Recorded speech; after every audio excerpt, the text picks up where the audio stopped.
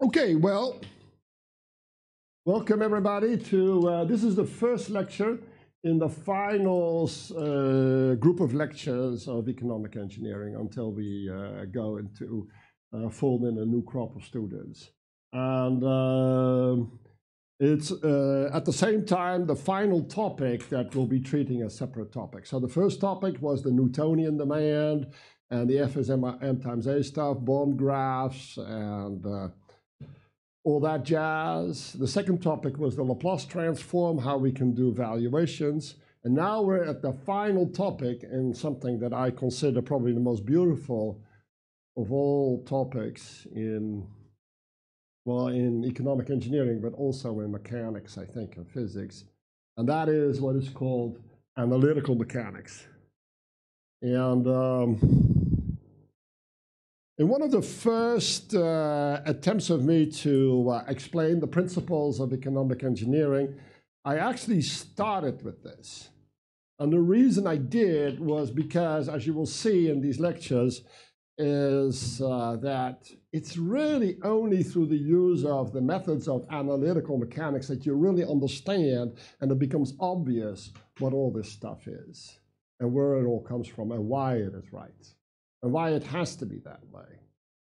You know, when we did the demand theory, it all sounded nice and well, and it's the same with Newtonian mechanics. It all sounds nice and well, F is m times A, and that's the law of demand, and you just get used to the idea what an economic force is, and then you have these linear demand lines, and you think, okay, this economic force is related to price, and it all seems to work, but you never really understand why. Okay, it just seems very phenomenological, and after a while you'll just get the right results and you get used to it, and then it all seems obvious, but when somebody really presses you, you can't really understand why. Why would price be momentum? You know, somebody says, could it be something else? And you go, yeah, well, maybe I don't really know the answer, right? And why is energy income? Yeah, no, that's just the way it works out. But why it has to be that way, you don't really know the answer. And why it makes sense even for an economic agent to act this way. Now, this was also felt by the economists, especially of the 20th century. So there was a theory of demand, and it was laid down by Alfred Marshall, and I believe that was done in the, I know that was done in the 19th century. And the law of demand was considered kind of the basis of it all, and it was obvious. But then another principle came up in the beginning of the 20th century, and that's the idea of utility. There were already signs of it emerging from Pareto and others, but those were all 20th century, early 20th century. And then there was a sort of, then there was the von Neumann-Morgenstern utility, where they put in expected utility and uncertainty, and it became the basis of Bayesian statistics and decision theory. And there was a sort of feeling that the utility theory kind of explains everything. Okay, so it goes back to a very old principle. I believe it was Hobbes or some English philosopher who stated that it was the greatest happiness for the greatest number. That was the whole point of everything, you know? So a human being is just trying to make himself happy, and the mathematical kind of content of that was that he was a utility maximizer. And it seemed a very satisfying thing, because you can look at a human being and say, well, I mean, why do you do stuff? Well, because I like it. You know, that's, you know, I mean, don't ask me questions. And you say, well, but I'm altruistic and I do it for other people. And then you can take the attitude, well, he just likes doing things for other people, still there in it for himself, right? So this idea, especially, it's a little bit modern. Maybe a medieval man wouldn't have thought of it that way because he was there because God put him there. But we are more like, oh, we're here, and you know, now we're all like trying to make ourselves happy by taking lots of vacations and finding rewarding work and blah, blah, blah, blah. So the utility theory is a very popular way of looking at it, and maximizing utility was the way a consumer would go.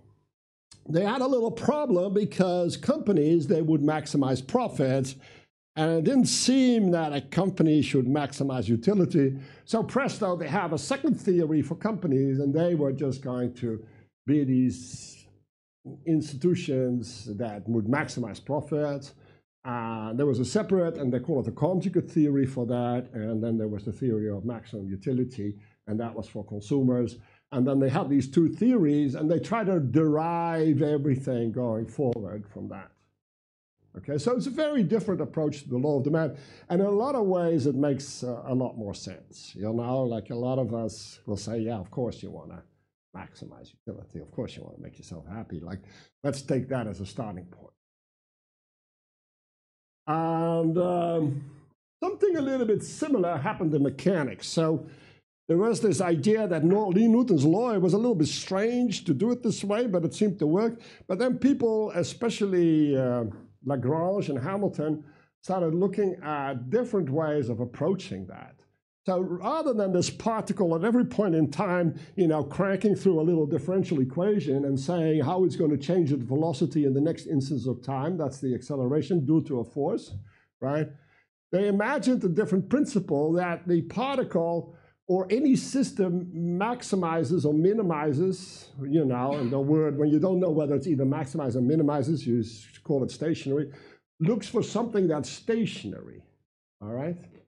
Because one thing, and that was more related to a scalar quantity. So they say, all right, so what's a maximum thing? Well, a vector I can't find a maximum of because it has this direction. So it's got to be the scalar quantity that I can order, and then I can maximize this. And it kind of came from the idea of energy and those things, okay? Also entropy was also something that was maximizing. So could we explain the behavior just looking at minimization and maximization of scalar quantities? This is very absent in Newton's theory. In fact, the whole idea of energy is absent in Newton's theory, right? You can derive it from Newton's theory, but the theory is just independent of energy. And this was developed and on the basis of a theory for light. There was an idea that light did this thing. So light went ahead and to calculate how light would go from one point to another. How would you do that? It wasn't a particle. You couldn't see these things. And nobody was sure that it was a wave, although Huygens had convincingly argued that it was a wave, while Newton was convincingly arguing it was a particle. Nobody knew what it was. But everybody knew that it minimized the time to go from one place to another. That's what light did. So if you wanted to know what light was doing, you couldn't use Newton's equations, but you could figure out what's the minimum time to go from one place to another. Now, that is a straight line if you just go through space, so light went into a straight line through space, a vacuum. But if you get light, it goes through air and then it goes through water, then it will change its angle, right? And then they would say, well, that was a law, and it says so. How do we explain that? Well, it's still trying to minimize the time it takes to go between these 2 points. How does it do that? Well, there's a famous example about how that works. You know, suppose you're a lifeguard and somebody is drowning in the ocean, and you need to get in the minimum time to this person to save him or her. All right? Huh? So what do? Do you run in a straight line to the ocean and start swimming? Well, no, because you swim a lot slower than you run. So what you'll do is you'll start trying to run as much on the shore as you can and then swim as little as possible. And that way, try to minimize the time it takes you to get to the person, the drowner. If you run too far, you're so far off that you still got to swim a long way. So there is some optimum. And if you find that optimum, you know that you're light. Okay, so this is what light does, and this is why it does it that way. So light was this one quantity that the motion of it could be predicted by a minimum principle, right? So this is kind of a separate theory, and they tried to get that all together. They say, well, maybe the flight of a cannonball in a parabola also comes from a minimum principle. Or Hamilton imagined that the motion of any particle would be like light, come from a minimum principle. And in fact, it does. And that's the theory that I'm going to talk about today. And it's called Lagrangian mechanics. From it derived will be another theory of Hamiltonian mechanics. That's the law of energy conservation on steroids. And we'll step through that and how it relates to economics. Now, the thing about this. So here is the typical thing people would write. So you want to minimize this thing. For light, it's time, but in general, we call it the mechanical action for any particle. And that's that thing is the cost, as it were, the penalty you have to pay to do something, and you accrue it over the time that you're running to this over the shore and swimming. Okay? And that thing that you're adding up or integrating out or accruing, as we would say, that's called a Lagrangian. So this is the one equation that explains everything. So just minimize this guy and you know what happens. All right, that's the thing. Now it's somewhat amazing that this works. Of course, the trick is what is this Lagrangian here, etc. Right? Now this equation can also be read in an economic way. So what does an agent do? Well, he takes a course of action. That's the running. Course just means running, right? So or some activity. And what is he going to do? Well, he's going to, in this case, minimize his disutility or maximize his utility in doing so. You know? Now, as long as we know how much utility he accrues over time, we can maximize this. And then we should be able to calculate what he does. Now, suppose we do all that, and we get some formula, what he'll be doing. We could say, well, at this moment in time, he will change his quantity demanded by this much. You know, so he will extend his demand a little. So we'll be back to our old law of demand, Newton's law, F is m times A. But we better get there. And now in this lecture, what I want to do is show you how you can go from this principle back to our old law of demand and our bond graphs and everything nice and fine, right? With one caveat, we can only do it for I elements and C elements. R elements are not covered by this theory. They aren't covered in physics. They aren't covered in, they aren't covered in physics. Now here at the Economic Engineering Group, where you all are, we have done a lot of work over the past to try to incorporate damping into this formalism because it's such a natural thing, and damping is just so important in economics because it's the discounting process, it's consumption, it's all kinds of things that are essential. So it's been a major kind of track of our research, a major focus of our research to get this sorted out. And Koen has already published a paper on it. He did a very nice thesis on it, you know, nice enough to have him get locked up here in this prison, you know, so he won't be let out. And we've made some other recent progress. And what I want to do with this last lecture series, I'm going to start off just with the regular theory with C and I elements. And then afterwards, I want to nevertheless open the Pandora box in how we are doing R elements. Right now, Emil is also doing his research on there in this field. So I think you'll find it's not only a very beautiful theory, but a very exciting theory, and where a lot of progress can be made. Ozai's research is very much related to this, okay? If we ever hear about it, well, because we're waiting for him to give his midterm presentation, huh? All right, so this is the equation, and this is what we want to do. Let me go click further. Here is the clicker. Let's see what I decided to talk about on the next slide. Oh, yes, space. So when you do this kind of mechanics, you start off with something called a configuration space. And what you do is you determine what the dimensions of your problem are in mechanics. Now, in the Newtonian case, this are just 3 dimensions. Newton just considered a single particle, and these are just the 3 x, y, and z dimensions, okay? But the nice thing of this approach is it's way more general. So you can imagine anything at all. So if this is mechanics, you could have a pendulum, and you could say, well, I'm only going to look at this angle, and that's one of these Q's here. Or I can put another pendulum right on it, and then I have another angle here. And so that'll be Q1 and Q2, right? And then I can put a spring here and put another bar here, And then this distance here will be Q3. And I can make it up as I go along, right? So what we are here is in a level of generality that goes way beyond the little particle that Newton has. We have an entire system, and we look at the coordinates of the system. I'm sure you've done all these things in your mechanics course, right? Right, so you go and you figure out what all these coordinates are, and we call them different Q's, okay? And they give the articulation of the system. We'll just call it the position, but really it's all the possible configurations of the system. It's probably a better word to call this the configuration of the system, right?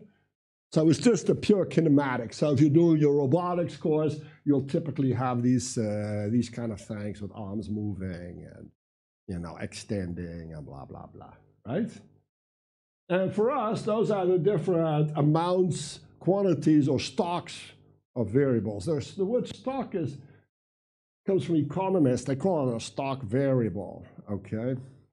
Yeah, and you shouldn't imagine that these really are stocked up in C elements or something. It's just an integrated amount of a flow variable that corresponds to all these velocities. But again, these are generalized velocities, so this could be omega 1 is, right? So you look at every velocity, and it has this flow variable, and this relation to the velocity and the position is the same as there's a flows in stocks in economics. This is just some terminology, all right? Now, what you then do is in this configuration space, and here I just have a simple Newtonian particle just to get us going, but here the space is going to look really funky because suppose I have these two elements, then this one is on a circle, theta 1, and theta 2 is also on a circle, so I get a circle of circles, and you know, that's a donut, right? So this is theta 1.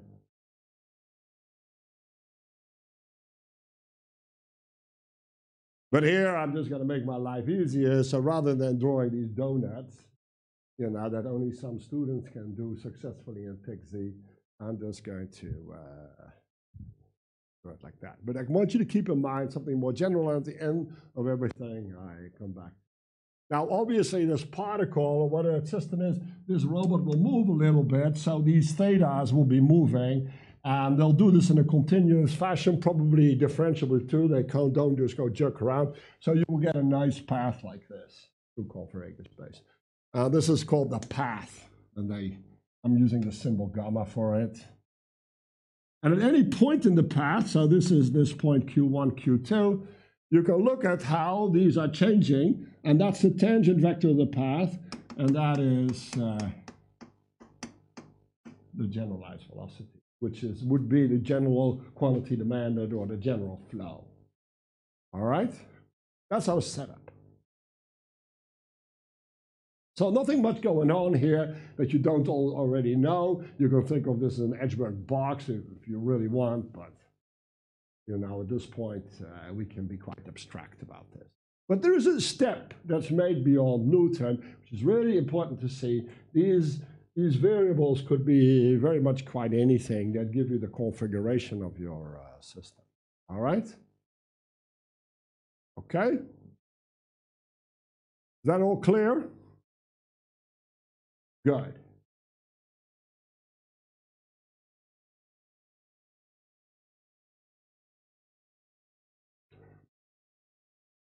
Let's see what goodies we have.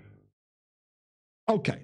Now, the question is, well, this is one path, the system. I just drew this, but the system could have done something completely different, right? It could have done this, or it got to go out of space and then go back and then do this. Huh? Or make a tiny little change around. It could be anything at all. Now, of all the possible paths it undertakes, all the possible activity our economic agent does, what is it that he is going to do? Right? We need a criterion, right, for that. And that is the principle of minimum action. And that says, all right, we're going to look at, for every path, so that's every course of activity on the take, I'm going to assign that a number, all right? So this is a This is some path, right, or activity. So it's a complicated thing, right, in the space. And another path is another one, goes around it. There's not just a bunch of numbers, right? There's all millions of numbers, millions, infinite numbers of numbers. I'm going to compare these, right? So for all possible paths, I'm going to calculate only one number. This number is called the action. And I will call this the period cost here. I'm measuring it in dollars. The action is in joules times seconds, okay? And that number I'm going to assign, and I'm going to look at the minimum, I'm going to look at which path takes this as a minimum value, all right? And that I'm going to call the optimum path, or the maximum value, the stationary one. Now, for some reason, the MathCal S didn't come through here. The one way to do that is to look at, if I vary the path a little bit, this will be 0. Let me come back to that, how you get that, all right? But the idea should be clear. We got to find out what path we're going to take. We invent this thing, and it's not really a function. It's really a function null, because it's not a function of numbers or vectors or something like that. It's a function on paths. I mean, it's a really weird thing, right? Huh? That's why I put these square brackets here, just to alert you this is really weird. Huh? And I'm going to give you a little bit of help in how to calculate this thing. I'm going to say, well, there is something called a Lagrangian that if I integrate it along the path, I can actually get this. All right? Huh? I'll talk a little bit more about what that is. All right? But that's the basic setup. All right? Now, how do I find something that is a minimum or maximum? Now, you could say if I have a function, you know, here's a function. Huh? I want to find the maximum. How do I find this? Well, I just take the derivative. I check whether it's 0, right? Huh? And then there you have it. Now, why does that work? Why does that work? Why, if you have this function f, you just look at the derivative and you set it to 0. Why does that work? What's the intuition behind that? Ozai, do you know? Huh? You know this, right? But what's the intuition? Why would this work? Because the function very small.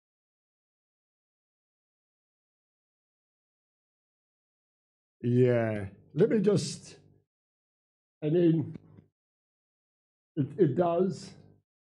But let's look at it. Let's look at this. Huh?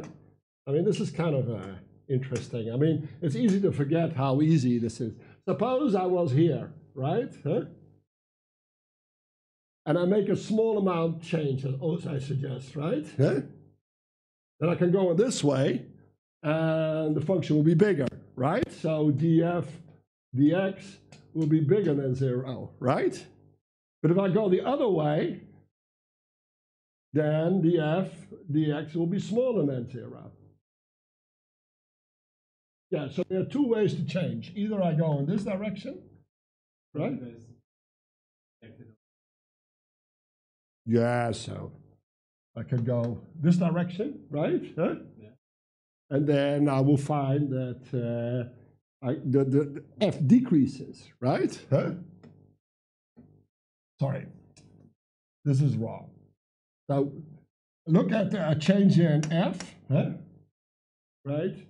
And if this is positive, then if you go, then this one is also positive. But if this is negative, then this one is also negative, right? Huh? So that means if I have a small change, then if I go to the right, I go up the mountain. I go to the left, I go down, right? Now think about you climbing up a mountain and you're here and you want to know whether you're on the top. You try, this way I go down, so maybe I'm at the top. You try the other way, I'm going up, so I can't be at the top, all right? So this thing precludes the fact that you're at the top, right? This would preclude that you're at the bottom. You're neither, right? So what you want to do, you want to say, all right, so I can, by going this way, I can increase this thing a little bit. So let's go over there, right? Huh? you see you can still increase it. So then you're over here. Then you can't increase it anymore, right? But can you decrease it? No, you can't decrease it either, right? Huh? No, because as you go the wrong way, it's still zero, the change in f, right?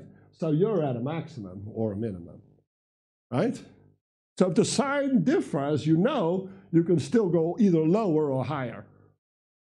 Is that clear? Did you follow that? Everybody is either thinking this is so obvious. Huh? Is that fine? That's why the derivative test works, right?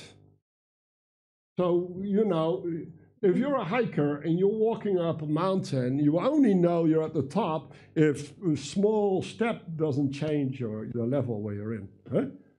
Okay?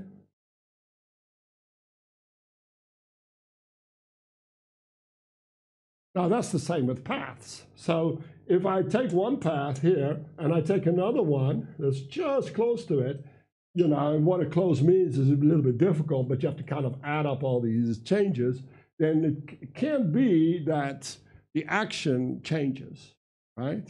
The idea is the same. So we must be in a valley. So we're in this whole mountain ridge and we're looking at the path, you know, the low road. We can either look at the high road, how the song goes, or the low road, right? Huh? And the low road, you try to wiggle a whole path where you don't go anywhere up the mountain. And the high road, you have a similar one, right? Huh? Where you go through all the tops if you have a mountain ridge, and you can find the high road there. That's where they place the roads. Huh? Isn't there a song, you take the low road and I take the high road? And I'll be in Scotland before you. So this is what the path is, right? So you try to find the minimum path in your mountain, or a river will find the low road. Huh? There's some goats will probably be walking on the high road, huh? If it exists, right? You don't know whether any of this exists. This may not exist either.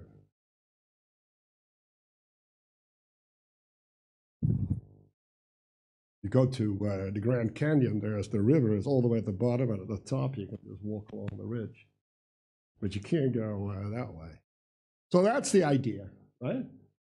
So we vary this path, so the river kind of varies how it meanders through so that it minimizes this thing. So that's what we're going to do. So as it's meandering, it's like going, at this point in time, I'm here. This is what it does. That's the concept we're going to use for an agent. So he is in this environment, and he is like this hiker. He's this, you know, he's trying to find the smoothest way to go from one place to another. And everywhere he meets this mountain of disutility, of these costs, these awful things. You've got to spend money. I'm going to spend the least I can, you know. I'm going to try to stay as flat as possible. Right? Why go up and then down? That's the setting. And you have to make that decision every time as you're meandering, right? As you're hiking. That's the picture.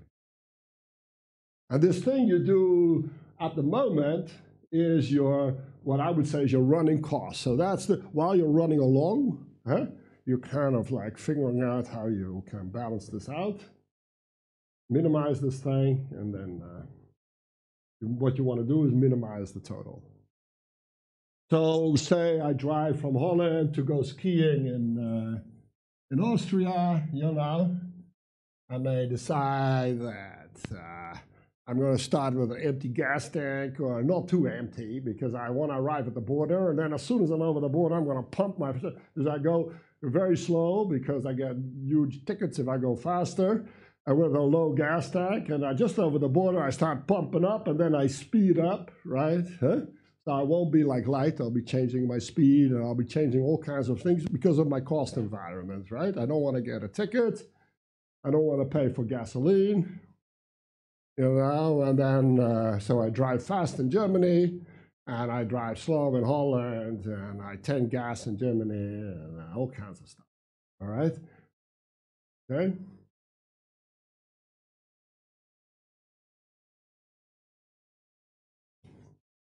Now, we'll be talking about what this Lagrangian is. I already wrote it down. This has to do with the potential energy. This is the kinetic co-energy. So these are the costs, and these are, you subtract the benefits. And we'll be talking about how this is just one giant cost-benefit analysis. All right? So that's the intuition. So the thing about these kind of setups is if you take a course in analytical mechanics, it gets a little hocus pocus. Why would you want to do this? But I think the economic interpretation of minimizing cost is an easy one. You know, you imagine yourself a hiker through this mountain of different disutilities, and you're trying to find your way in there. And of course, what we want to find is that under what conditions you're going to get the law of demand and partial equilibrium and all that kind of. So let's keep going. So here I made a little picture of what's going on, and this is a famous picture. And it's a picture of a wave. And this is this idea that went back to Huygens' idea of light. And I guess there was Snell, was another Dutch guy, but he didn't think the name Snell was too fancy, so he called himself Snellius. That's when fancy people spoke Latin, so he's either known as Snellius or just Snell. And he figured out that this is the way light or diffraction would go. So Huygens thought light was a wave, and this kind of picture can be indeed seen as sort of a wave going through there, which is kind of a complementary picture to the picture I just created now as a river or a hiker trying to find its way, right? So the wave picture looks more at what the costs are and how you can go through there. So here is what the picture looks like. Again, I see that I did a bit of bad job in making these math cal. It's hardly visible that this is an S, right? But it is. It looks more like a J to me, but let's not be too picky about it. So here's the picture you have. So you're going through there, and as you go through there, you accumulate costs. And these are the cost front. This is called a front. So here your costs are 0, or some S0. Then you accumulate to S, and then finally these are the costs at your final time. And the rate at which you do that is called the Lagrangian, and you can kind of picture it as a sort of an ellipse. And then here's your velocity. So at this ellipse is centered at this kind of shape here, some oval. It's not really an ellipse. I just drew it like one. It's just sort of an oval. And that gives you the unit amount of running cost if you go either direction. And then you'll see that ultimately this is how he minimizes its cost. This is the wave picture here.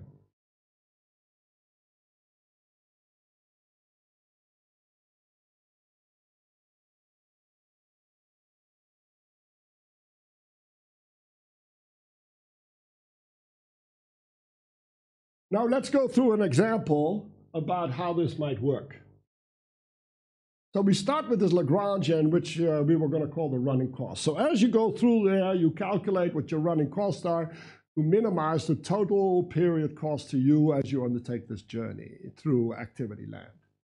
Now, to get a regular harmonic oscillator Newtonian system consisting of an I element and a C element, this would be the Lagrangian, right? Now, well, how do you know that? Well, you don't. I mean, these things are, if you do mechanics, they'll just tell you that this is it. So notice this thing is this difference between the kinetic co-energy and the potential energy. It's not equal to the total energy, which is the sum of the kinetic energy and the. So it's almost like he's looking at the difference between these two. Huh? Almost. This is precisely what is still meant. Now, in mechanics, this gets presented as a sort of a mystery. And I think if you read Feynman, he is the best way of kind of unraveling this mystery and making it intuitive. But what I think is, before we even do that, let's just look at the economic engineering side of things and ask ourselves the question whether this is not intuitive to begin with, all right? Now, what is this thing saying? What is this kinetic co-energy? Well, that's really this area under this curve. Why is that? Because it's the, you're looking at a change in demand. You're increasing your demand. You're extending your demand at a particular price, right? So the area of this little increase of your demand is the price times the change in your quantity demanded. Now that's obviously the cost to you because this is your reservation price.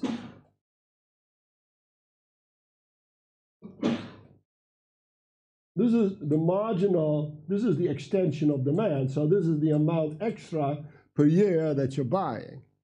So the cost to you is precisely this, all right? So this whole thing integrated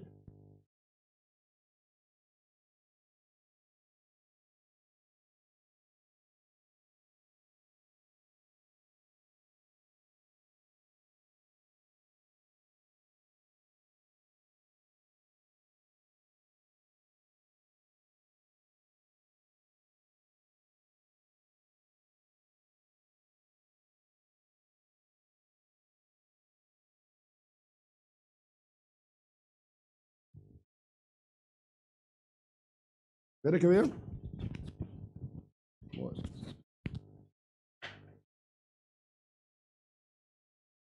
So this is the cost, this is the marginal cost of a small extension of your demand. These are the total costs to you of parting with your products if you're a supplier.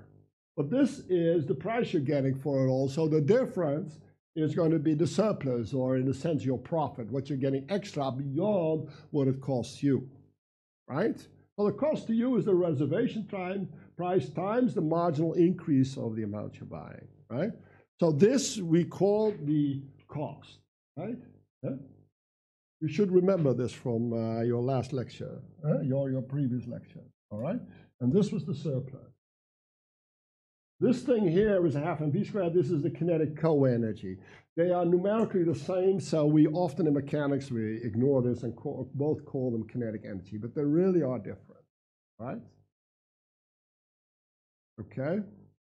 Now let's look at, and this picture here on the left, I got this from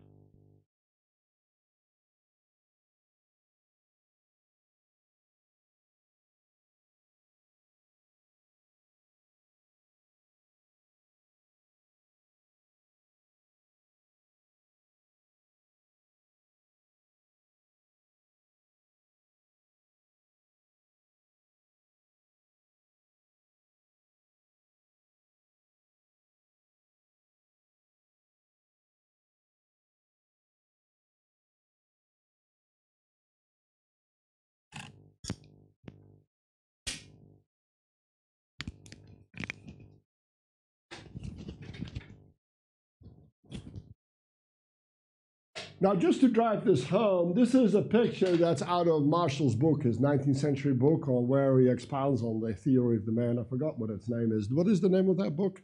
Emil, do you remember? Principles of Economics, yeah. So you see it's not a straight line. Here he has his producer line, and then he sees that he calls his expenses, what we now call the cost. I prefer to call it cost than expenses. And he calls the surplus rent. Now, nowadays, everybody calls this surplus not rent anymore. But economic rent used to be another name for the surplus. We are using it as a for the entire Hamiltonian. So does he say that producer surplus, so producer rent plus consumer rent, that is what you call surplus? No, just look at one guy. Oh, so we're ignoring the consumer. Yeah, because it's a different particle with a different law, all right? Okay, huh? Yeah, and that one is flipped, and that's why you see the surplus on the wrong side of the equation, all right? Huh? So he would have his own cost, okay? We have a symmetrical theory, right?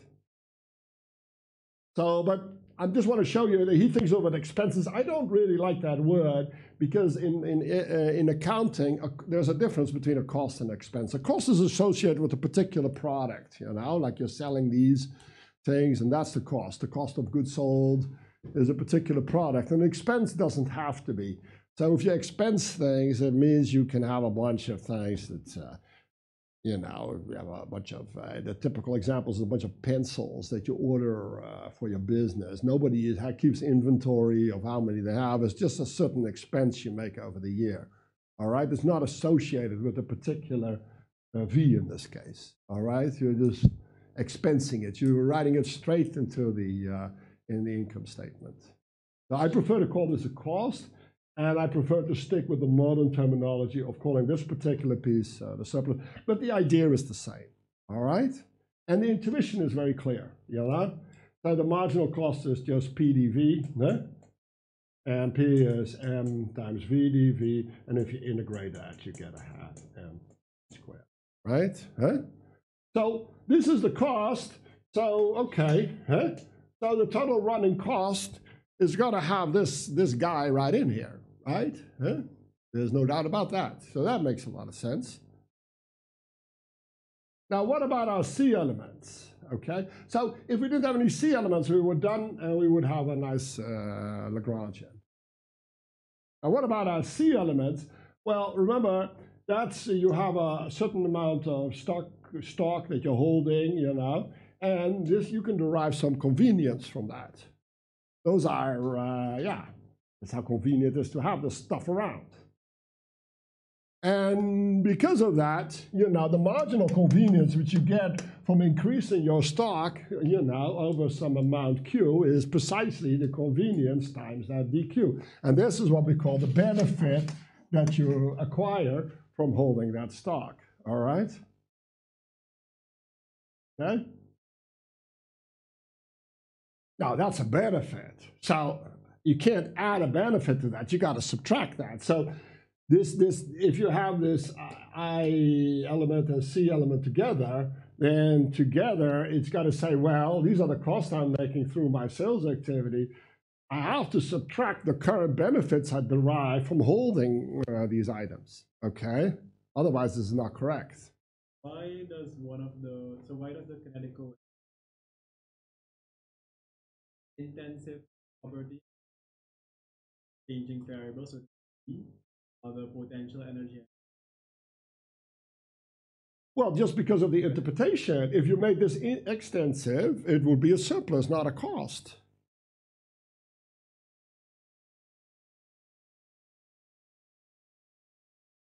Yeah, VDP is not the same as PDV, right?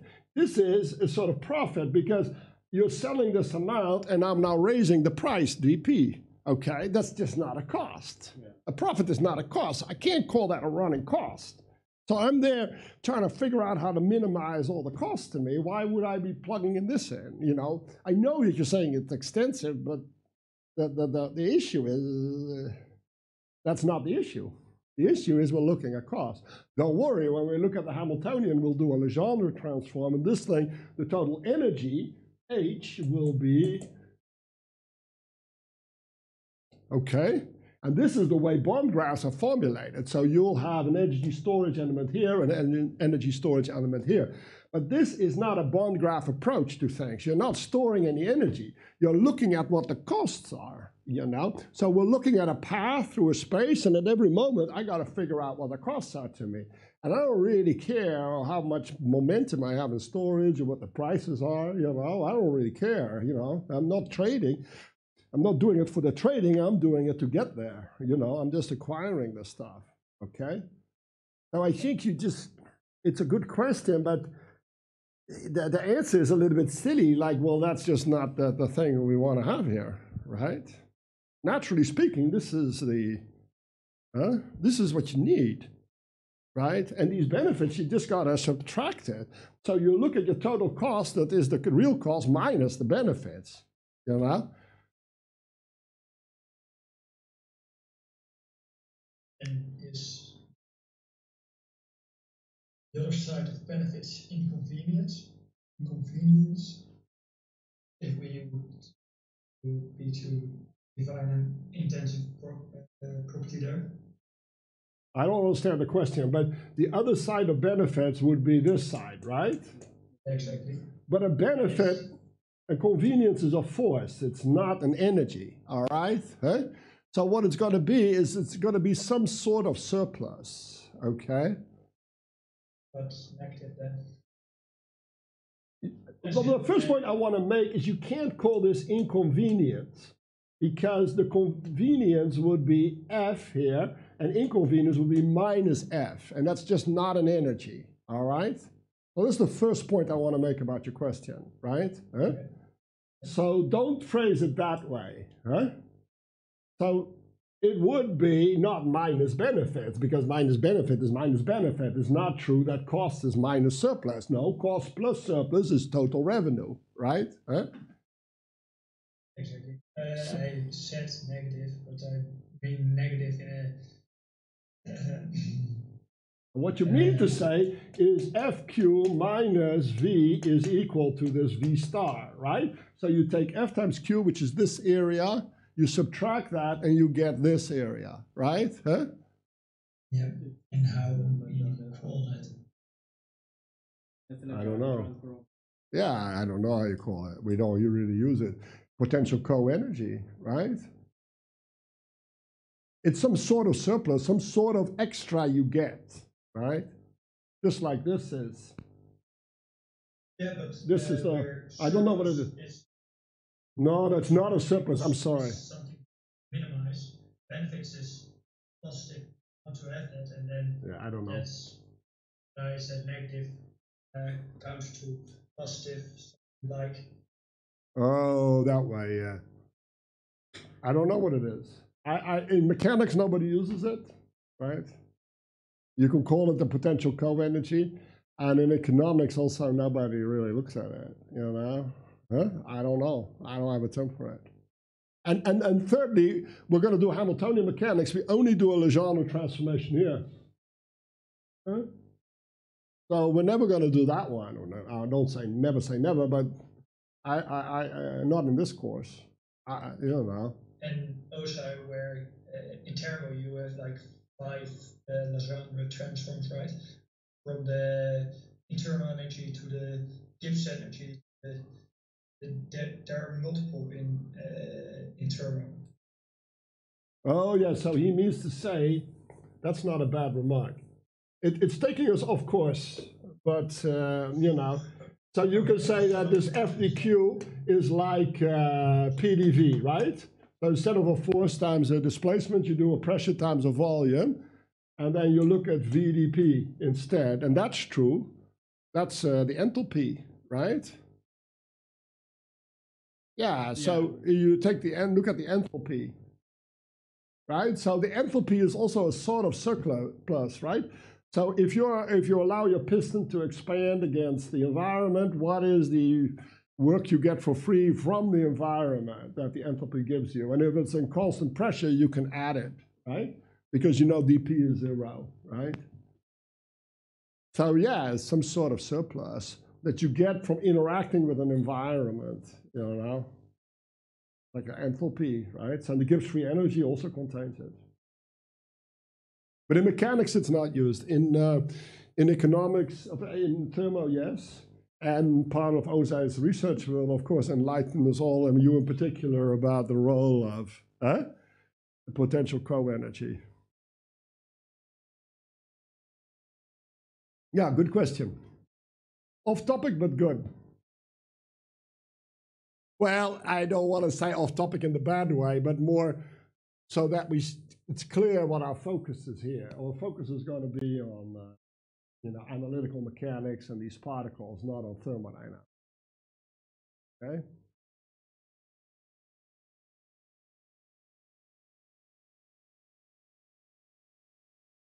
Good. So what I want to do is do one more slide and go through the I want to go through a couple of examples in the way Feynman does it. Feynman, by the way, has a really nice little article in his lectures that Feynman made a huge career out of this principle. Actually, he is the one that brought it to the big time, okay?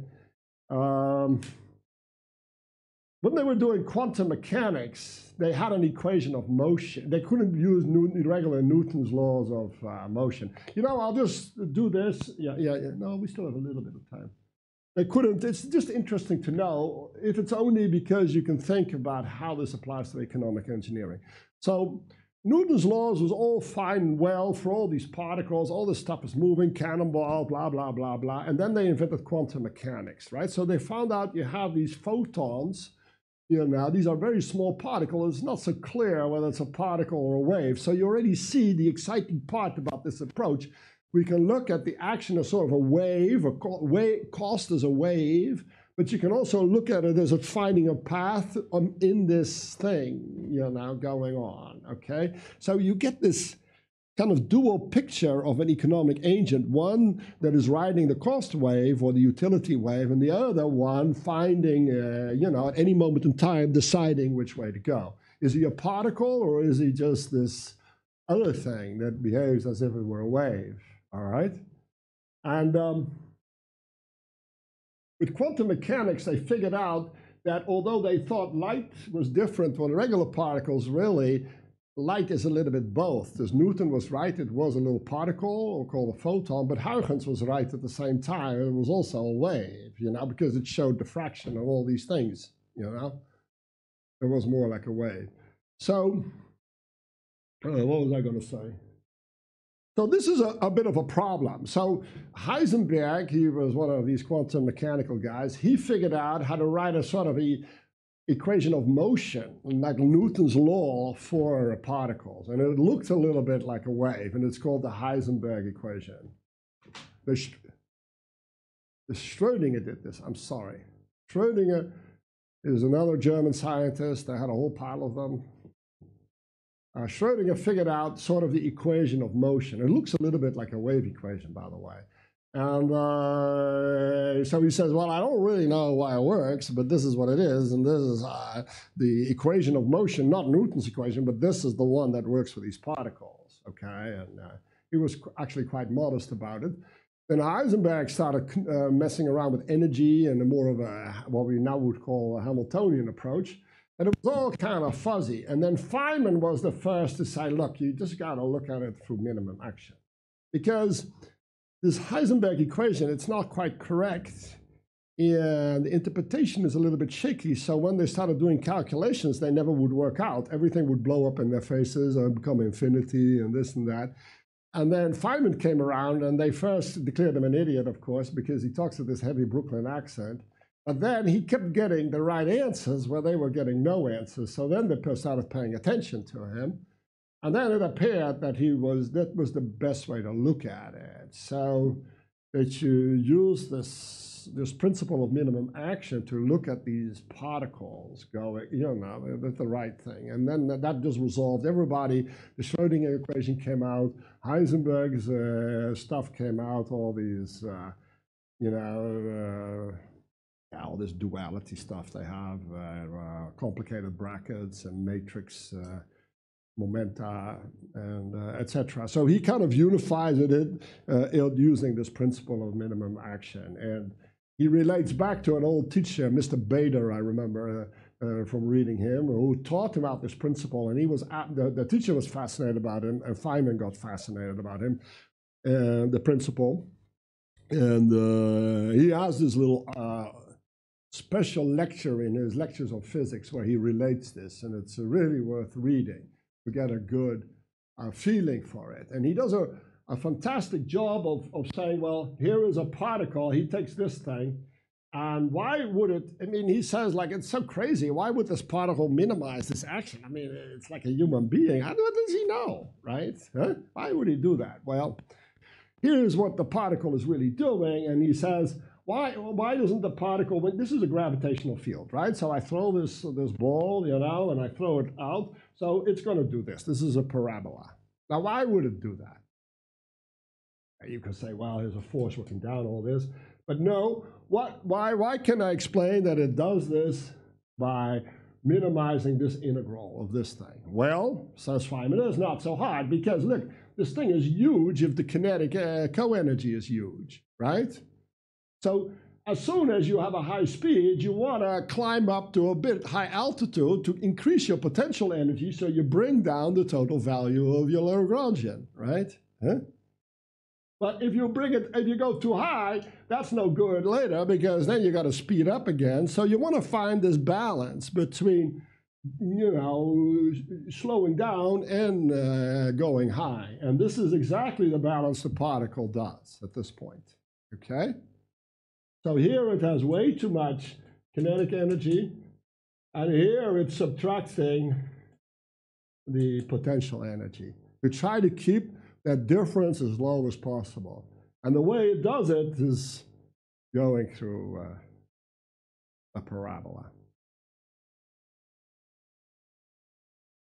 We would just say, listen, these are his costs, these are the benefits he accrues. He wants to get his total cost minimized, so he's got these costs, so he's better to start putting a bunch of stuff in storage so he gets some benefits out of this stuff and not like, oh, stealing like a maniac, right? So keep some for his benefit so he can enjoy the ride a little bit instead of selling all this stuff, right? And then that will be the way he's going to make himself minimum cost to go here. Notice how simple it is, right, when you do economics, if you just interpret this stuff right. You know, so of course he's going to do that. This thing is known as a cost-benefit analysis, right? There it is. So any course of action, there's this guy Dupuy, I think he's an economist, and it gets used by a lot of governments and other people, businesses.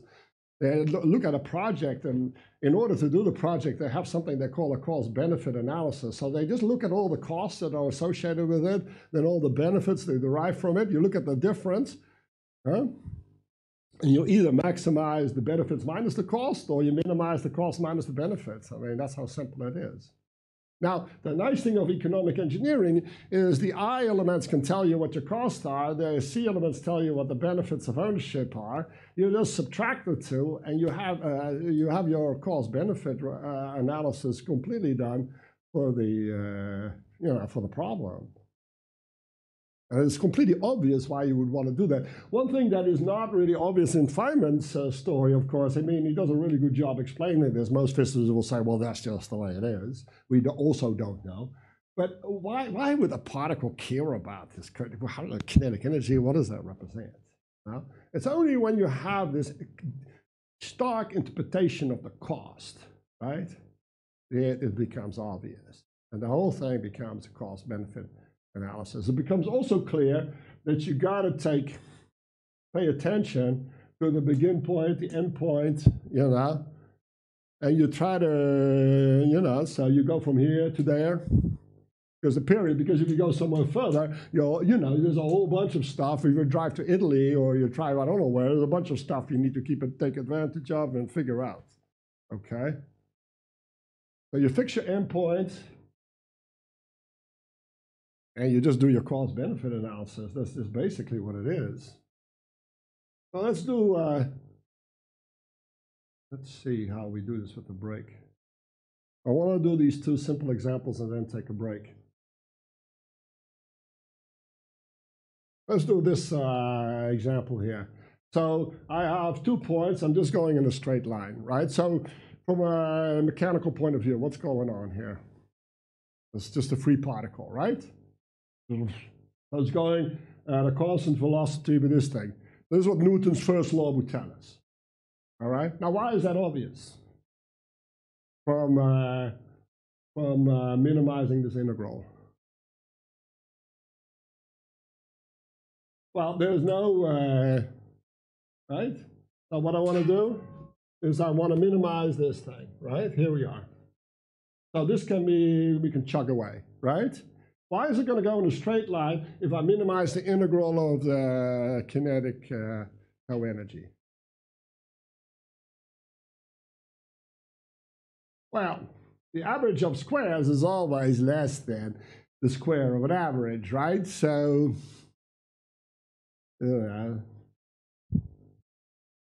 pretty clear that you can, this is what comes out. You can calculate it, huh? But That's what you want to do. So if you start varying this velocity, so the thing is going at a constant velocity in a straight line, suppose you're going in this line, well, it's going to be longer, right? It's going to be more, right?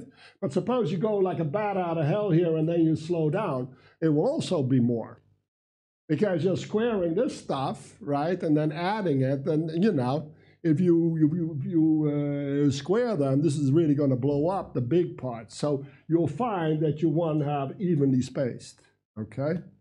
Is easily checked. Average per meter or the average per second? I'm not even looking at an effort now. What do you mean by effort? Average. Oh, average. No, you're just calculating. You're calculating this thing, right? Huh? So at any point here, I look at this value of the T star. So I look at a half and V squared, I integrate that over dt, and this is a function of time, right? Huh? Yeah. So what I'm saying is if V is a constant, that's how you get this thing to be minimal. Because if it's not a constant, you have some big numbers, you're squaring the hell out of that, you know, and everybody knows that if you sum a whole pile of squares, then that's always going to be minimized if you need, you keep that thing, you know. Or you can check it. We'll check it later. Also set the boundary.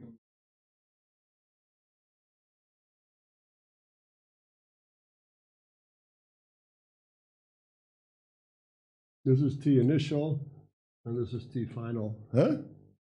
Huh? So my idea, if you're going here at a uniform velocity, you square all those, and this is just a constant. You can pull this out, right? Huh? Now this thing is minimum when V is constant. Okay. So if you vary it, if you have a huge one here, then it will show up in the square. It will get very big, and then the other ones will be small. All right. Anyway, this is what you get.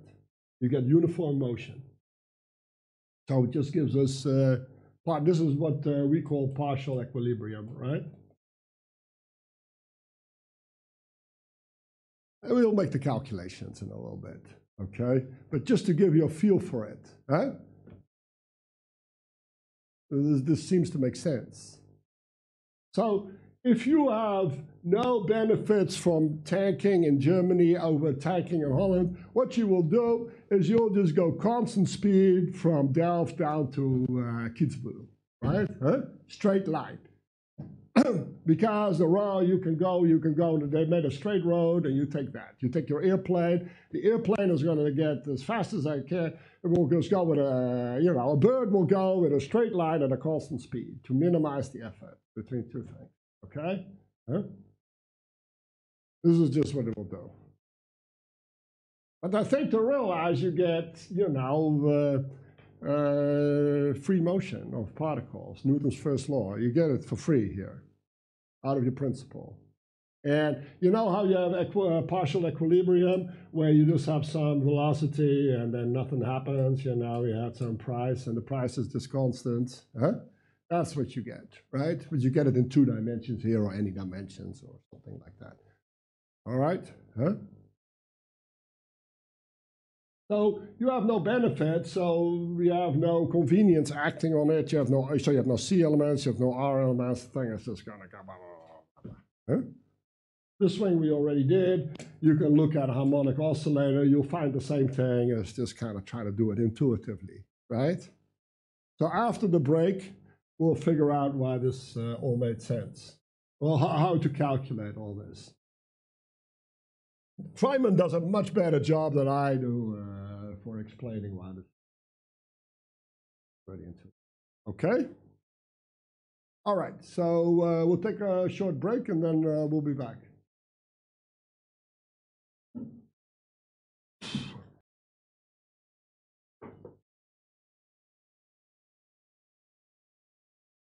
Okay. Now we want to make some progress and start. So up to now, we just laid out the intuition, the feeling, why is the case. We guessed a couple of them. We're not as good as Feynman is in this business, to make it clear to you. But it's not my ambition to be that good. What I want to do now is keep proceeding and derive the law of demand. So where we are, we have this whole new way of doing things. But we already had a law of demand. We already knew what an I element was and what a C element was and all of this. So we had an equation of motion that we got out of that. So we want to go back to that. And so you see under what conditions we can go back to that.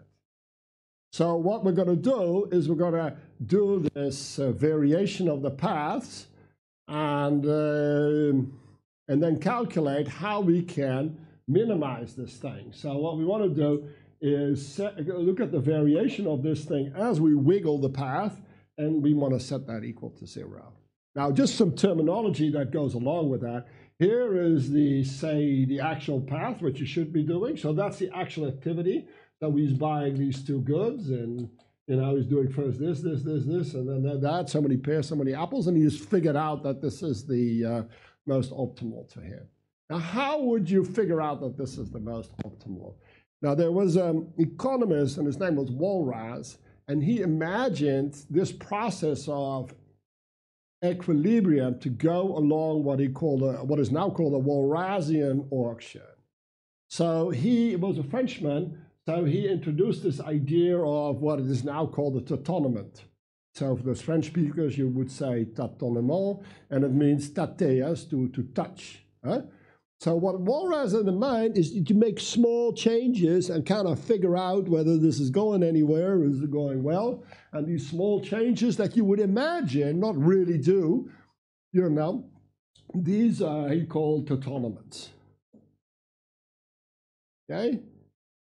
So you have this path where it is your optimal, and you start varying it a bit. But you can consider really huge variation, doesn't matter. But at any point, you can vary it. And that variation at that point is called a tâtonnement. And we in mechanics don't use this terminology. We use different terminology, and there's a whole field of calculus that was associated with this that was developed by people like Lagrange and Euler who solved these equations. It's called the calculus of variation. You probably have heard of this and probably have used it without really understanding, of course, what it is. And then normally you solve these problems in the calculus of variations, and then they say integration by parts somewhere, and bzz, bzz, bzz, and then you go, and this is the... where they talk about For instance, right? So when you have the principle of virtual work, what do? You imagine that the thing would be moving a little bit, and then you calculate how, and you call that a virtual movement or a variation. And then you calculate the work it would do if it were to be moving that way, right? And then what you want is that you're at a point where this vanishes, where this is 0. So you see the principle of virtual work that you will know so well, right? I believe this is in your first year, is finding these type of optima, okay? Nobody gets it in the first year. Nobody gets it? Huh? Nobody understands what happens there. But anyway, you do remember that what you want to do is set the virtual work equal to 0, right? So what you're doing, you're looking at this thing and you're saying, I can imagine all these motions, and when the work that has to be done is 0, then I find that I'm at the equilibrium, right? And this is no different, right? So you're imagining I'm buying a little bit more, right? Or I'm extending my demand a little bit, right? And I'm just seeing what's going to happen to my total cost. Right, my period cost, okay? So this is sometimes called a what-if scenario in business, where you imagine all these different courses of action, and you try to say, well, what if we did this? Oh, no, this is worse. Oh, this is worse. No, this is better. This is worse, worse, worse. And you basically are doing this kind of business, all right? So this is a virtual, you can also call this as a virtual displacement.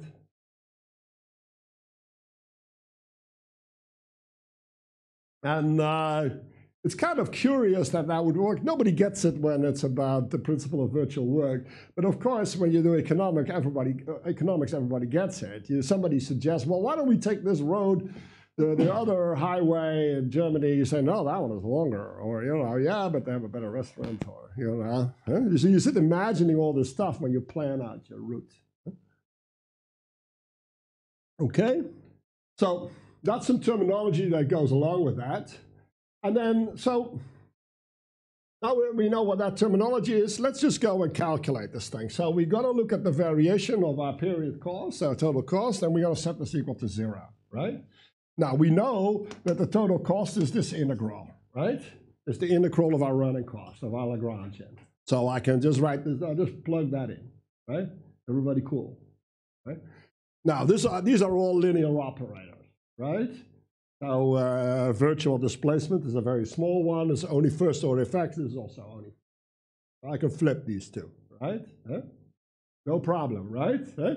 So you see this one, you see this one, you see this one, right? Now then I just evaluate this thing. So I just use the chain rule, right? So the change in the running cost, the Lagrangian, remember, depends on Q and V. And I did it here the other way around. So I look at the partial change, so the marginal change of the running cost with an extension of demand times that virtual extension, right? Plus the one for I look at the change of the running cost if I increase my stock, right? Okay? So I say, well, there's two ways my running cost can increase or decrease, one with a change in demand and the other one with a change in the cost. And I'm just going to add those two up, and then I know what a total variation of my running costs are, or my Lagrangian, okay? Simple. So this is the chain rule, right? Okay? Now comes the beautiful part, one of the beautiful parts. What is this thing? The change in your running cost per demand extension. What are the units of this thing? Kunjan, can you tell me that? It's real easy. Now this thing, the units of the marginal change in running costs. So the units of this are in dollars per year, right? Huh? And this one, items per year, right? Huh? Okay. So what's the total unit? Yeah. Which is like a price, right? So maybe it's a price. Well, maybe it is the price. Of course it's the price. What's the change in your cost when you increase the amount you buy? It's always the price, okay? Huh? That's the cost to you, right? This is what we know. This is the most intuitive definition of price that you can give. If I say, okay, price is that thing that shows up in a demand graph, and here's P and here's V, why? Because Marshall says so, it's not so intuitive. You have to kind of get used to that. What is this? The reservation price. But when I say the price is defined to be this is very clear, okay? So price is just the marginal cost. Huh? The per unit marginal cost, huh? Per unit, huh? So what I do here was something really beautiful. I say, look, don't tell me Descartes defined momentum as P is M by V. I don't care anymore. That's just one instance. This is the definition of price. All right, so you show up with any Lagrangian, I'm going to define this to be price, okay? In mechanics, this is the definition of momentum, and they usually call that the canonical momentum, all right? So this is a beautiful move, because price kind of came out of nowhere in the other treatments, and now it has a definition, right? So we're doing good. That means you're doing good, because you have less concepts floating around that all have to fit together. You just have this one thing, this action and this Lagrangian, all right? Huh? I can take it one step further and define this thing, right? With a bit of hindsight, I can call that the convenience. It's just the potential force for this thing. It's not usually done in mechanics. Sometimes people do it, but use this as the definition of force. I wouldn't call any force, and not every force is derivable from this potential. That's why I called it the potential force, right? Huh? That's right. Thank you. Huh? That's right. So now I have the definition of what I call the convenience. All right? It could be anything. It doesn't have to be spring. It could be another convenience. You know, as long as I have it as a partial derivative, so the marginal increase of the running cost if I increase my stock. Okay? That's the convenience to me. What are the units of this thing, of Kunyan? Huh? No, because Lagrange is dollars per year, but this is now a Q, remember? Huh? So that's in items, so it's just like a convenience should be. Huh? There's this time factor in here that is in a force, right? Okay? The units just roll out. But you know, the thing you got to see is it can't be the same because the units of the flow is not the same as the units of the stock. Right? Okay? Huh? Okay?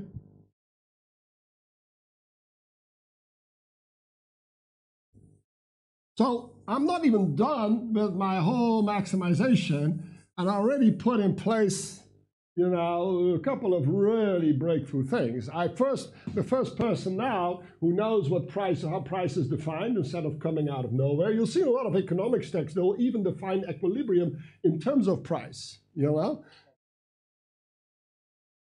Oh, they don't. Oh, they do? Oh. Both with respect. Yeah. With respect to utility, right. Yeah? Something that really helped me when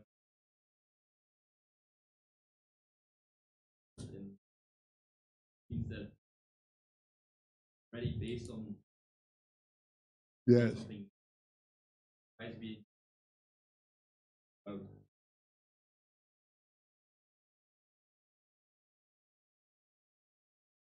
Something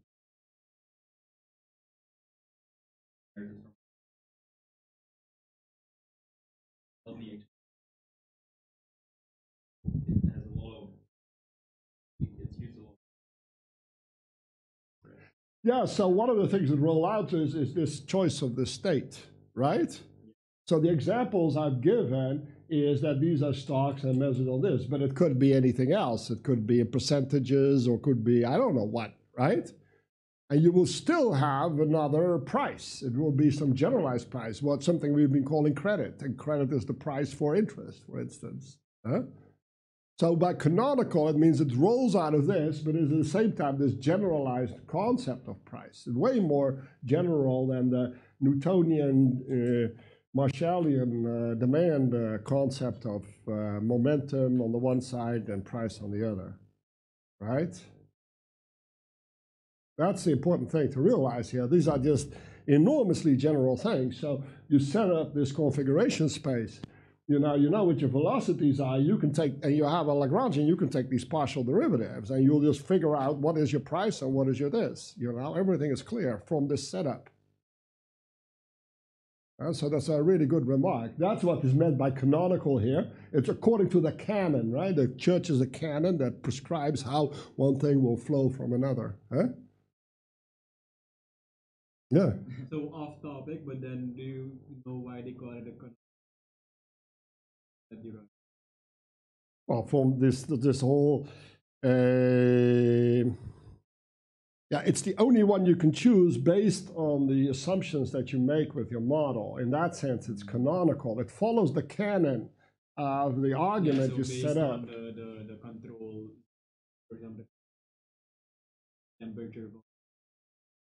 Precisely, right? Huh? Also based on those, that is the partition. Right. So it comes from the church history, right? They have the canon. That was the way you were supposed to teach Christianity. So in the late Roman Empire, early Middle Ages, they had all these conclaves where they would decide this. Huh?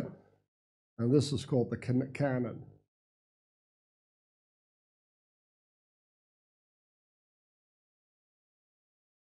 So there's two things. First, we have definitions, and secondly, they're extremely general, right? I can call this thing, I can measure any which way I want. So not only the usual commodities can be measured this way, and this is the examples I've been dealing with, but also rotational analogs, and now you get angular momentum. If you plug in an angle there, you know, you can plug in anything you like, and you get a corresponding canonical momentum, and you can get you could call this a canonical price and a canonical convenience, okay? A very, very general setup. And we're still only doing this. You see, what I decided to do here is go with you through the steps of the calculus of variation, because normally this gets glossed over really quickly. You know, you just do that and integration by parts, and all the intuition is lost. But the beautiful thing of economic engineering is every step here is intuition, okay? And every step here resolves a concept that you will. If you ever ask yourself, what is a price and could we change it? Well, it's just this, okay? Huh? All right, and in the regular linear case, it will resolve to what we know as momentum, but you can have the weirdest amount of weirdest cases of momentum and the weirdest prices. This is why this stuff is just beautiful, and it's so easy, all right?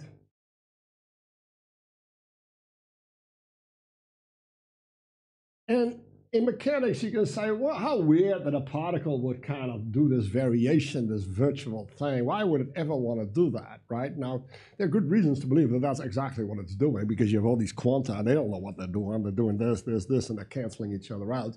But that's beside the point. For a human being, it's just really obvious. This is how you reason. Well, if we made this, no, this is still the best, you know? So you find sometimes called the admissible solution, you know? You just wiggle around until you feel good about what your, you know, course of action is. Let's keep moving. So now comes the next step, and that's to move towards the Euler-Lagrange equation. Now, normally this part gets done under one magic sentence, like just, you know, do an integration by parts. What I want to do here is just step you through this carefully, what that is. So the first thing I do is define what is called the cost basis.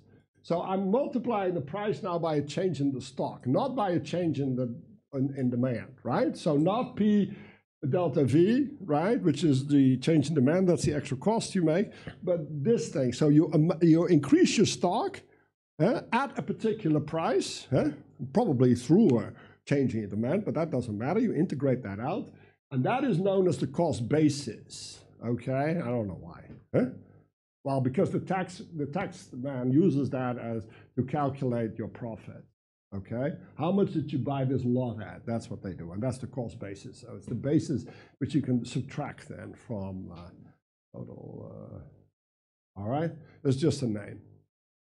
And then we recognize, of course, the derivative of the price as a price movement or the force of demand, right? And this one, we also are going to assume this, right? So that's just a flow.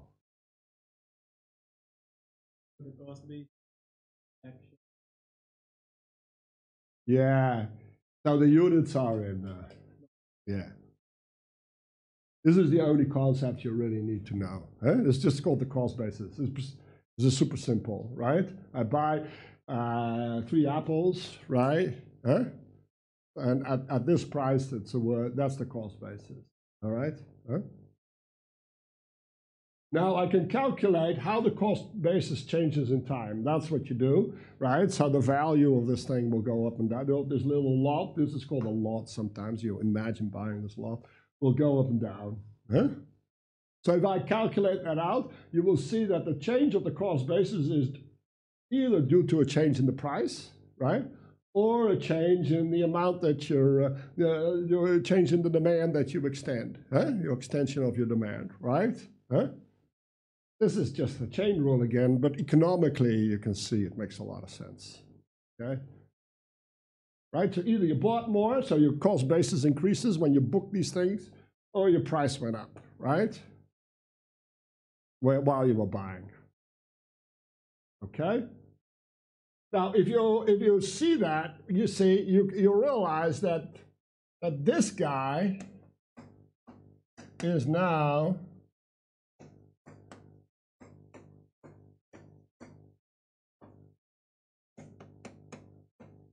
right, so I just brought this to the other side. Huh? So now let's go back to where we left off, which was here. See, the problem I have here, I can't make much progress because I got to change this demand and I got to change my stock a little bit, right? And now how do I minimize this? How do I set this equal to 0? Now, what would be nice if I got rid of this in some way? But I can, since I know how to express this term in terms of a change in the stock, right? Huh? Or there'll be a change in the stock here and a change in the stock there, okay? So I just plug that in. So I take this expression and I replace this by it here, right? And that's what I get. It's simple. I still have to add this the marginal cost, the convenience to it. Are you guys with me? This is the integration by parts. It's just simple. Now let's integrate it. So I integrate this thing, right?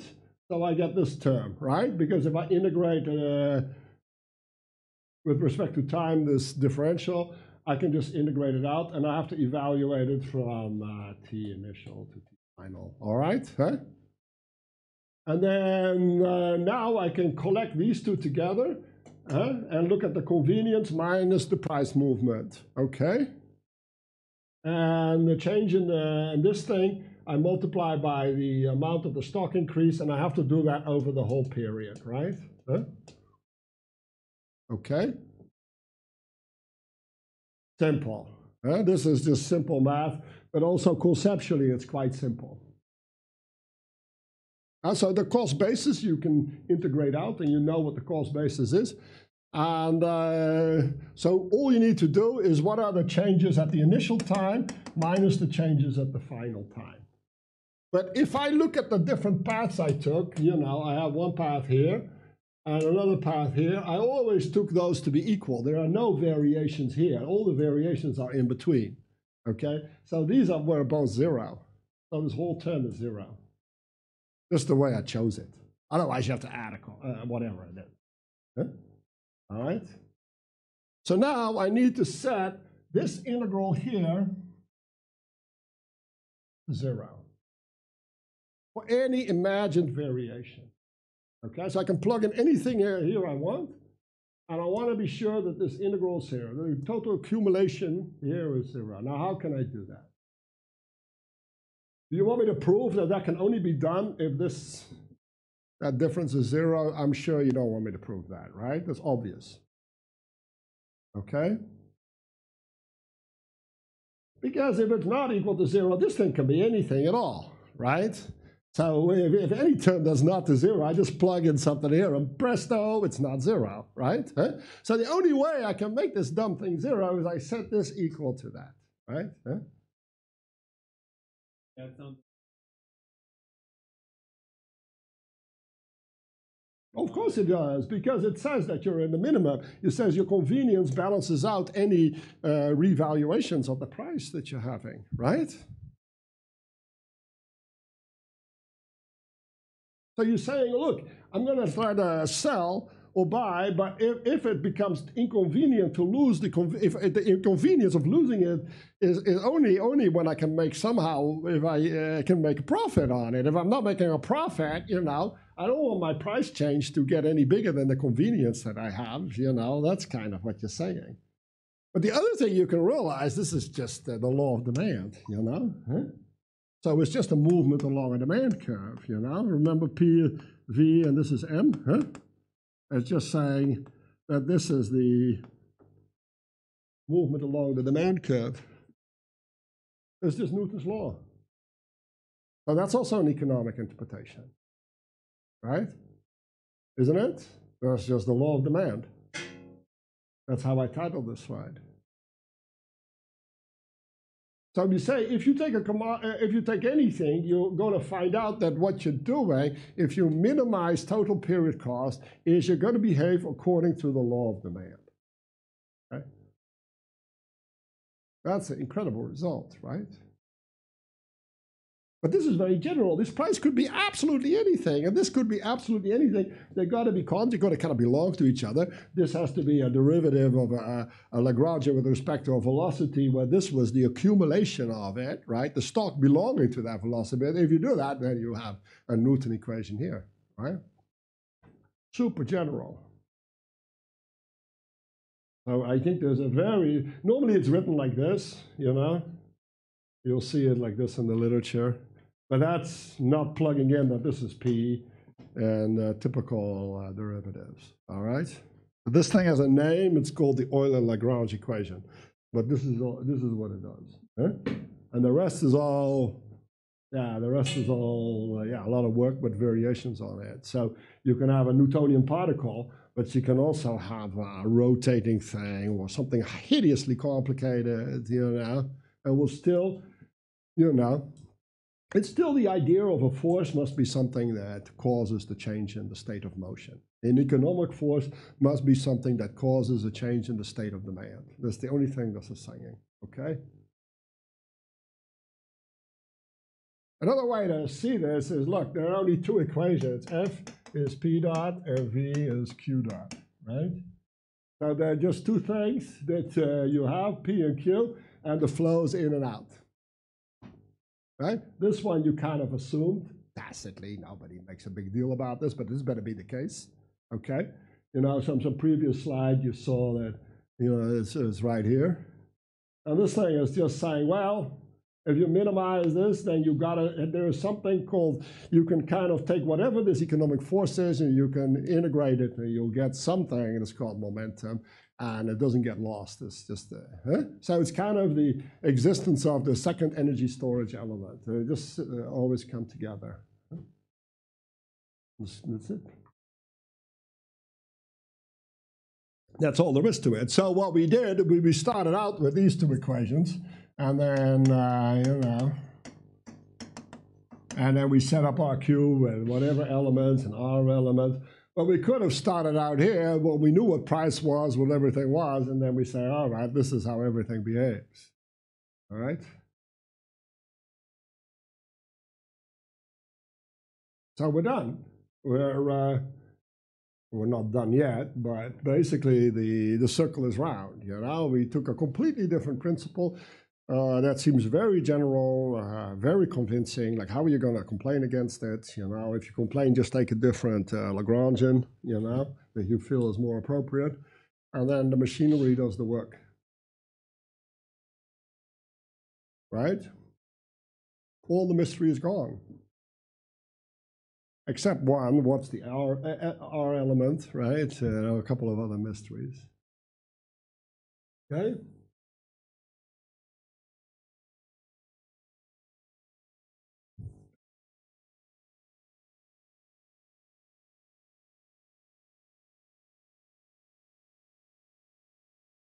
So what I want to do is just kind of apply it first to commodities. That's the thing we've been talking about. So we first look at the definition of price. Well, it's the marginal running cost, right? Now just calculate it if you want, right? Well, that's that. Huh? And this is Descartes' whole thing. Huh? Notice you can go a step further and define M to be the partial of P with respect to V. Huh? So you can find inertance this way. And then it could even depend on V, I guess, and Q and other things, if you wanted to. In relativity, this thing would depend on V. It would be the, what do they call this? The relativistic mass or something. Yeah, they don't like to, but you, in this way, this would be the, not the real mass, not the rest mass, but the, whatever it is. Huh? Same thing here. What is the convenience? Is this partial derivative, right? Huh? How do you running cost change with the number of the stock? Now, that's the negative of the potential energy, right? Remember that this one is a function of the quantity demanded. This one is a function of the stock. So this one is 0. I keep the minus sign, right? So I get minus KQ. Hey, the minus sign is important, right? This thing is, in fact, this is the correct thing. And what becomes the Euler-Lagrange equation? So you get this minus that. That's just the equation of motion. As we all recognize this thing, right? This is just a harmonic oscillator. Done.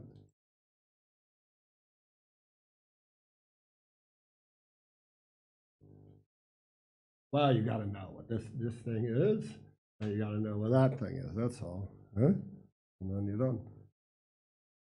You can have different, you can have here M times G times Q or something. So these are constants. This will be more like a gravitational force, but then for economics, right? So you say the convenience is now doesn't go, and then if you look at the convenience, it will be just a constant, right? F is minus mg, right? Huh? It's just the convenience is a constant that is related to the elasticity, huh? Times some constant. It's perfectly valid economic engineering convenience, all right? Anything you want. Something you might not have guessed had you just done the regular setup, right?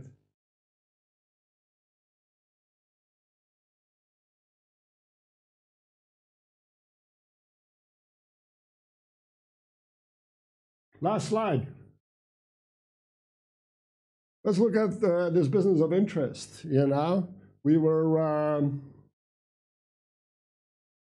I gave a presentation on this and for Rabobank at the very beginning, and Emil has been talking about this in his midterm.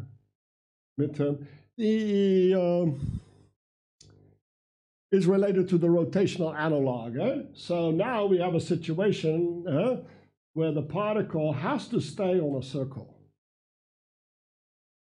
So it cannot go here, it cannot go there, it has to stay on a circle. Sometimes it's called a constraint. We sometimes call it a holonomic constraint. That's not so relevant here now, but the particle has to stay on a circle. Now, what's the problem with the Newtonian approach? How would Newton have solved this? Well, Newton would have said, okay, here's a particle, and it has this coordinate and this coordinate, and I have two equations, and I calculate the forces, or I have to calculate the normal force and the tangential force, and I have to do something, okay? So it's a two-dimensional problem for Newton. He has two sets of equations. The Lagrangian approach, you say, look, I just got to choose my conjugate variables. So what I'll do is I'll just take some angle theta here, or let's call this psi, theta, and that's now my Q. So my Q, Q is this psi angle. And then I just work with this psi. I use theta here. There's no problem, right? So I'll just look at and if I look at omega, which is theta dot, so let's call it theta since I use it here. So I can just calculate the price. Now, if this is a regular rotating bead or a thing, and this will be the kinetic energy, Macron energy, right? I just calculate it, and I get this, that the angular momentum, you usually call it L, is I times omega, all right? Now, that may not seem to you like much, and now you already knew that, and they taught you that. But that was a lot to Newton and his compatriots, because they only knew how to do this for point particles. Then somebody calculated forever to take this and figure out that if you took all these equations, it would simplify to one equation where you define something called angular momentum. But it was different than regular momentum. Now, how was it different? And how many more notions of momentum would you have, right? Nobody knew that. So, in fact, most engineers don't know that, and they'll just, in bond graphs, they only have two types of I elements. They have a linear analog and a rotational one, and that's it, and then they're done, okay? But this approach says, well, you can do that, but you can do something else too. You could constrain it to go along a hyperbola. Why not, right? I can do the same thing, and I'll do this, and I'll find out that I'll get an I element that is a hyperbolic rotation. There's going to be no problem. It's going to have a linear relationship as long as this is the, kinetic co-energy or. Now, why is this important in economic engineering? Because this is one way we look at the interest. So the interest is the angular velocity. The angle is the total accumulated interest. The arm, right, is the amount of invested capital. It's sometimes called the notional in a general way. And you're just looking at how the interest is changing while you keep the arm constant. Okay? So this is the N0. And then you can use all this Lagrangian machinery to calculate what an I element does, what a C element does, and you have your equation of motion and everything. It's just going to be fine and hunky-dory. And you can read your bond graphs the way you want. But this is now an angular acceleration, and this is an angle, and you got to be careful. This is not the same K. This is some torsional spring. Huh?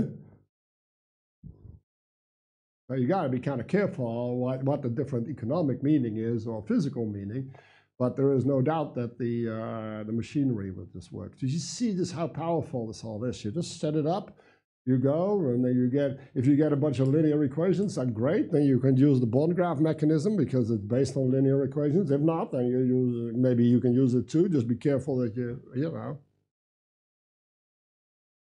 super easy. So I decided against having a separate lecture on the rotational analog. It would have taken us quite far. It was long, you do this, and you have the arm, and then you calculate, and then you show that this is the moment of inertia. You know how they do that in your beginning courses, and then you have to do this integration of all the inertia and all this crap, and then you figure out, yes, in the end I get this linear equation. Now you of course, you still have to do all the hard work of calculating what this is. But the concepts are clear from the get-go. Okay? And the other thing is, you don't have to worry too much about what the change in I and N is, the notional and the interest. You just forget about all that. You just take one canonical coordinate. So your Q space is just one-dimensional, which is exactly that of the circle or the hyperbola. And then you just work with a good coordinate in that space. You adjust your notion of economic force and of price, and you're off to the races.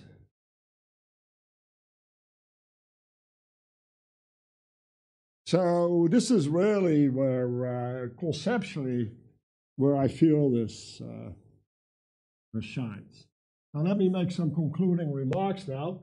So we started this lecture thinking that we knew what we were doing. We had bond graphs, we had this, we had the law of demand, we had Newton's law, and we could do it all. And then I told you there's going to be a total different way you can look at it, which kind of makes more sense, okay? And it's also much more general, right? You go, all right, yeah, it makes more sense.